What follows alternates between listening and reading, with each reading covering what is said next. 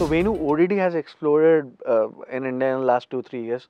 What are the major trends that you see, and what is the future? Uh, what is the future is a big question, but let's start looking at what what we're seeing today.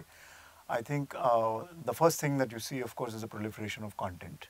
Um, the formats, the shapes and sizes that it's coming in, the kind of stories that are being told, that is definitely one big area where you're seeing a tremendous amount of change. The other is consumption, the pattern of consumption itself, the devices from which it's being consumed, and the quantum of consumption sheer.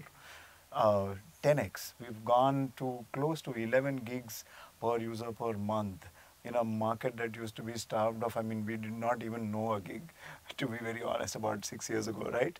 So that's the other thing where it's become almost on tap, and people. There are several factors which have enabled this, but these are the two huge, I would say, seismic shifts that have happened, and they're definitely now changed the course of how content is being produced, distributed, and consumed. Future, I mean, it's a crystal ball. Lots of people have lots of theories about where things could. One thing is certain, that it's not going to be a linear mode of consumption for sure. Whether there will be any amount of linear consumption or not is anybody's guess. I think there is still a definitely significantly long window for that. But there is no one's calling it the death of TV yet. But there is certainly, every content creator now has had to wake up and think about how their content is going to be distributed, and cannot just say, all right, I'll shoot it, put it on a channel, and that's the end of it. No, they cannot anymore. Nobody can. And that's the big shift that's happened in creators' minds. Right. So you are an enabler for all these content producers. So how do you see kind of the technology that is being used by these OTT platforms? How much can it help in, say, customer acquisition, customer retention, the user experience part of it? See, as Apalya, our mission has been to enable the OTT aspirations of any content creator, aggregator, distributor, whoever it is, right? Apalya has always seen ourselves as the distributor or enablers of this ecosystem. Having said that, what brings people to the service, or makes people, is content, no doubt. There is no getting away from that. Without that, you're nowhere. But there are, I mean, there are various studies. We are 40 plus and counting OTT apps. Yeah. And everyone's pretty much gone over the top, right? Either on a single device or multiple devices. In that scenario, there is a lot of good content being produced. Right. So what then is the next thing you need to do to retain your customer, engage them? That's when experience comes into play. The kind of user experience you're able to deliver. Right from the ease of usage, because you are dealing with people who haven't been doing this for a decade. It's not like the TV. No, which they is were on in the operate. like legacy production business. They were not in. Yeah, no, we're talking about the creators, and even from the consumer side, I'm saying it's not something that you've been doing for a very long time. Right. So hence you're not an expert at it. The easier I make my service, the easier to consume, the better my chances are of retaining you. Right. So that's where experience is a huge thing. The next step, of course, is personalizing that experience. Right. Right. And that's where So you can. adding to that, on OTT, discoverability is a huge challenge. Ah, yes. Right, because there's so much content available that user cannot find what to watch. They cannot decide on something. The discoverability is True. basically one problem that the platforms are trying to solve. So what do you have to say about that? You hit the nail on the head, in the sense that a lot of people today, a lot of good services. I mean, we serve, Vodafone India, Idea Limited. We serve Sun TV, and as Apalya, we've been powering all of these platforms, and there is no dearth of content.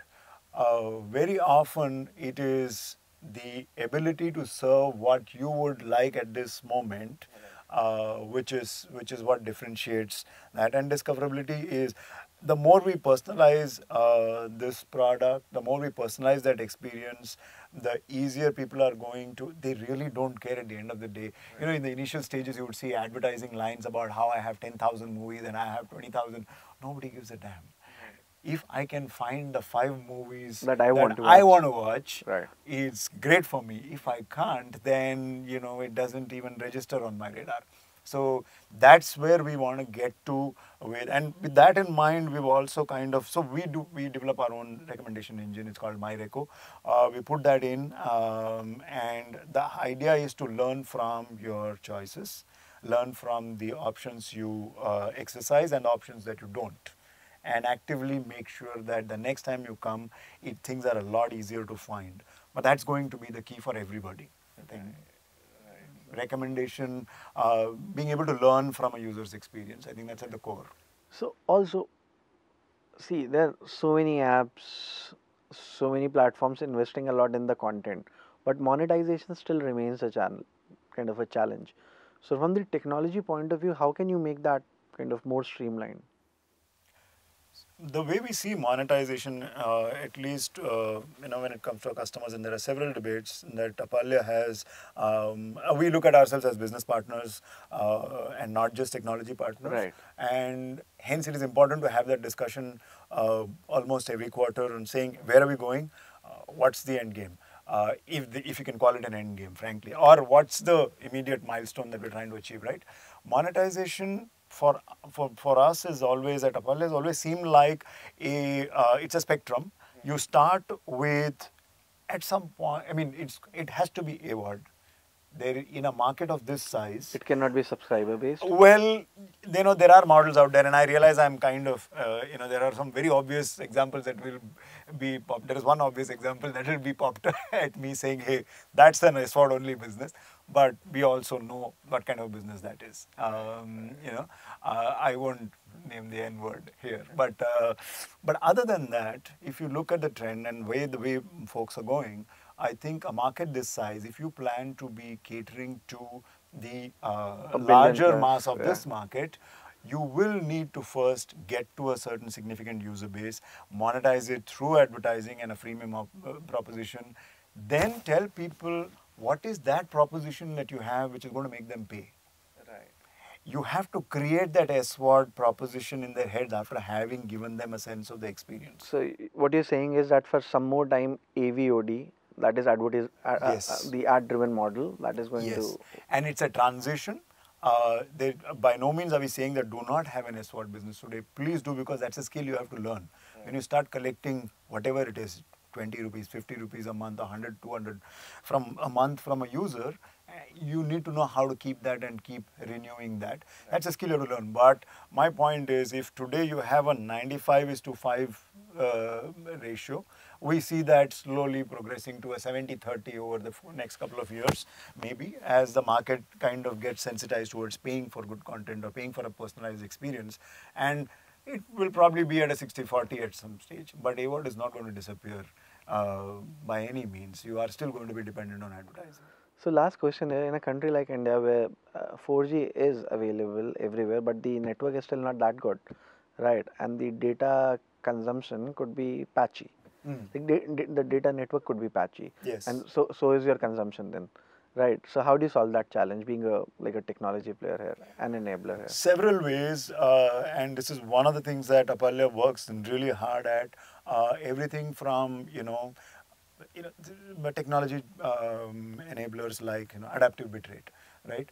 We typically have multiple profiles. So whatever your network, we might downgrade you to a slightly lower bitrate and slightly lower resolution, but your content still continues to stream. The moment you get into a better zone, your content, this thing is upgraded, the stream is updated. That is one. Offline downloads, for instance, has been, a lot of people did that a little later in the day, but we know from our experience in mobile that that is critical to the experience. People's ability to download content when they are in a good network and then watch it at their will and when they have the time. That's another tweak completely. Smooth streaming. There are several technologies that are at play, but it's essentially to manage inconsistent network conditions. That's a skill you will learn in markets that have these challenges, typically emerging markets. Right. Thank you so much. Not at all. Thanks so much for your time.